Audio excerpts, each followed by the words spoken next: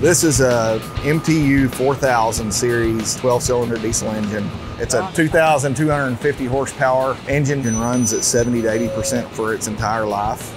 It's used in hydraulic fracturing. They pump sand and water down a well at extremely high pressures to help extract the oil and natural gas.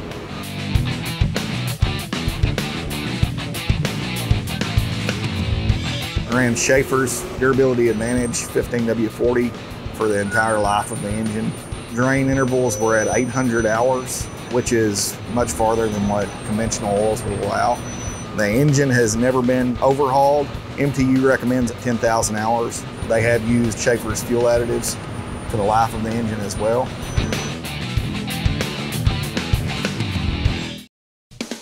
That's the injector out of the Tier 1 MTU 4000. This unit's been on a fuel additive since new. One of the first things you look at is the cleanliness of the exhaust ports.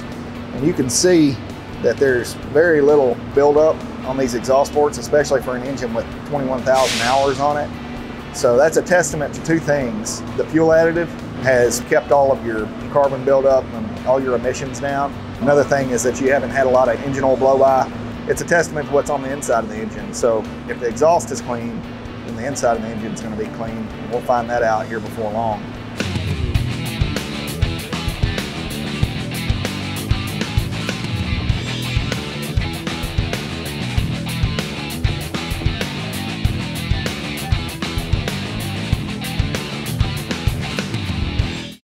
We're looking at a portion of the camshaft. The lobes look to be in very good condition. They're nice and smooth, no pitting.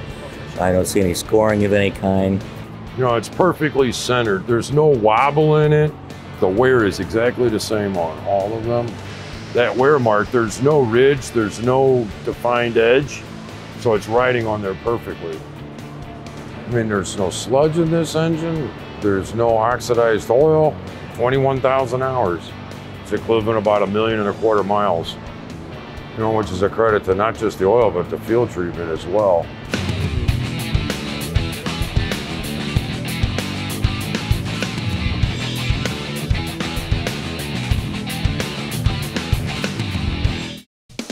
This is a 6.7-inch bore, 7.4-inch stroke on this MTU 4000 engine. There's no scuffing on the piston skirts.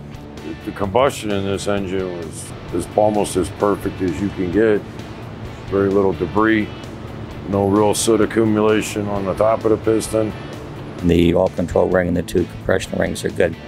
You're looking at the rock arm assemblies. As you can see from the cam, there's little to no wear. Remarkably clean, no sludge, no caked on mess. To not see any wear at all on any of this, including the caps. There's no wear down in here, which corresponds with this, no wear at all. All the bearing surfaces here, which is nice and smooth and not discolored. This part here has no bearing surface at all.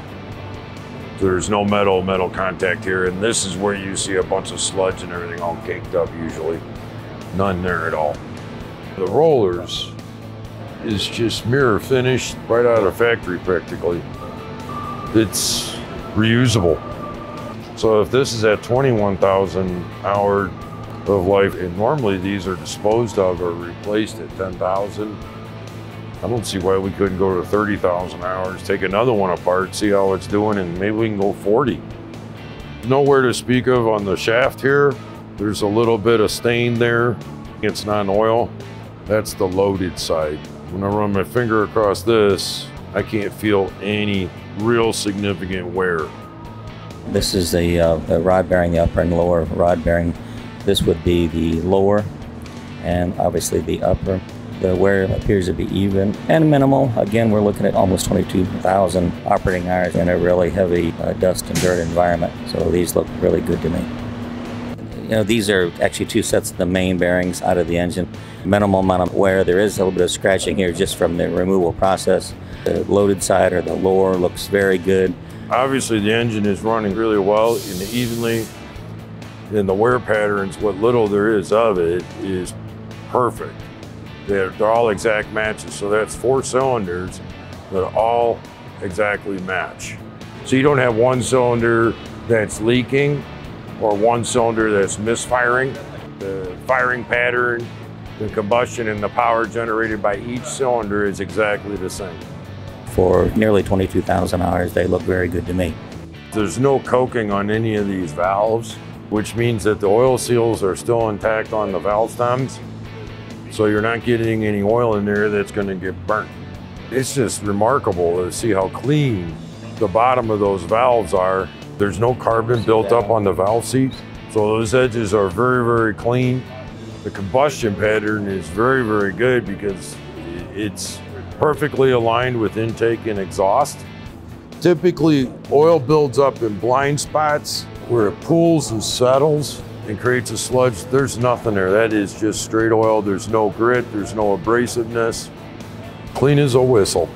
On the exhaust side, it's not burning any oil. That's just dust. It's just perfect combustion, no oil at all. These are all the original valves, original springs, original valve stem seals, all of them 21,000 hours old.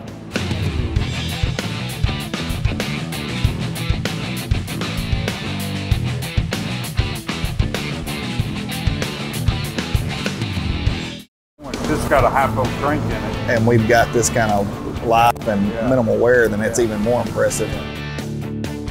So it oils only from one side if you've got this style crank. And these two front bearings failed because it oiled from the back side. So whenever they failed, it slung a rod through the side of the block. Catastrophe, lost your core, the whole 9 yards.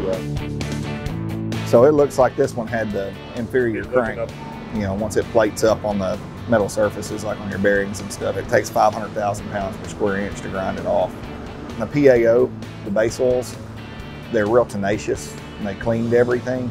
So even if it's not getting good oil pressure on these, then you've still got a really good tenacious film.